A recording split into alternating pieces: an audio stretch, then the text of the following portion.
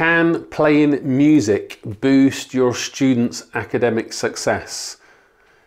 A, B, C, D, E, F, G. Now, I'm not going to go through the whole alphabet, but how does that melodic mnemonic boost my retrieval? And why does da da da da da, that jingle, evoke a certain image in your mind? So here's a question. Does your school have a traditional bell between lessons, or does it play maybe a pop jingle? Outside of the music curriculum, in all of our lessons, how can music boost your students' retention? Now, we don't want loud blaring music just distracting our students, but how can jingles or certain sounds evoke our retention?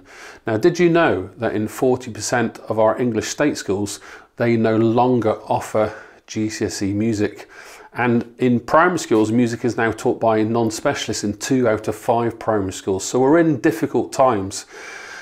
And I guess the research behind music is that we know that music requires a great amount of cognition. It actually connects both our hemispheres together, which is why it boosts lots of our benefits in later life, and why we still love recalling all the lyrics in our favourite pop songs. So the most effective teachers watching this, I suspect you are already offering some form of music in your lessons outside of the music curriculum, and denying children opportunities to hear like music is like cutting the strings off a violin and expecting them to play it. Music can be the simplest way to boost academic success in your classroom.